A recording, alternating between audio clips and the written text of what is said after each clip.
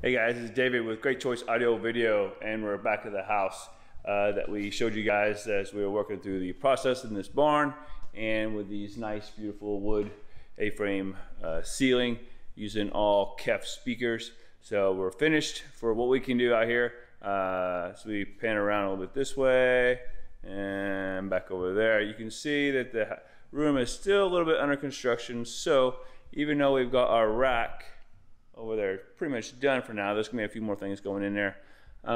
Starting to collect some dust already just from the construction.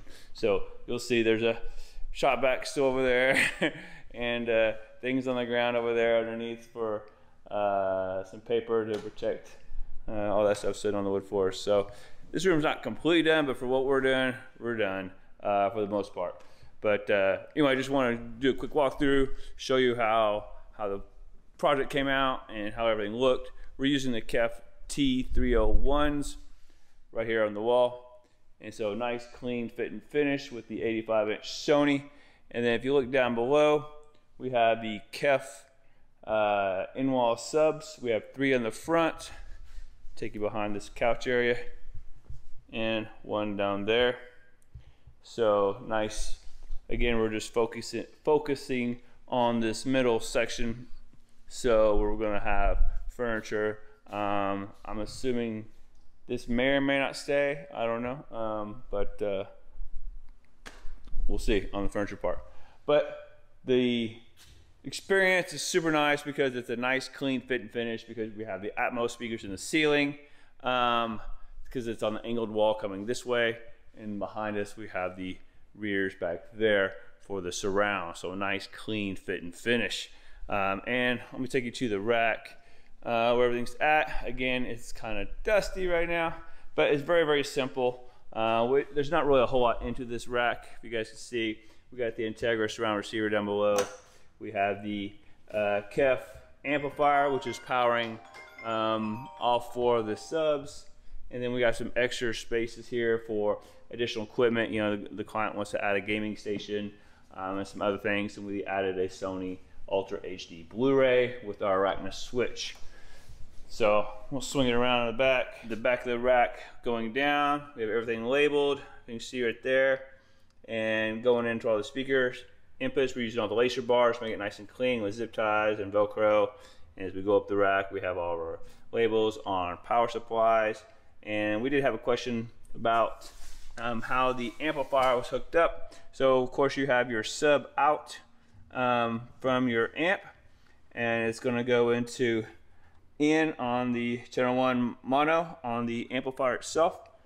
And then because there's 4 subs, you're taking 2 subs in to the left side, 2 subs into the right, and you're just putting your positive together and negative together. So pretty simple setup actually with the amplifier. And we just have 1 source, so we just have the 1 HDMI, and then we're using a 4K Balun with audio return.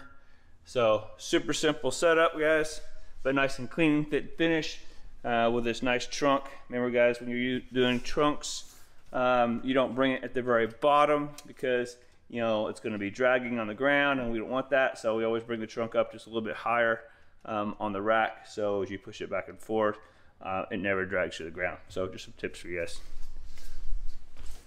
So we'll just swing this bad boy around without hitting the wall. So right there. And of course the rack has some really cool locking cashers, so it's not pulling out or whatever. But it's a nice clean fit and finish right there, easy to work on. So if you can see that, guys. And then on top we just have the universal remote. So right here is the URC MX990. We're not controlling lights or anything else in this room. I like to control these flies that keep flying around me. About to take some of these suckers out. But the remote makes this system super easy to use. We're controlling all the apps on the TV. And because we're using the audio return Balun, we're able to get all the audio from the TV onto the system, which is super cool. And then we've also added that Ultra HD player, and then the client will add future gaming stations down the road. So super easy setup, guys. If you guys like the video, please give us a thumbs up. If you haven't subscribed, please subscribe. We have lots more content coming out. We have lots of cool things on lighting, outdoor audio. Oh my gosh, tons of really cool stuff, guys. So again, if you guys have any questions, comments, please lay them down below. And until next time, we'll see you guys on the next one. See ya.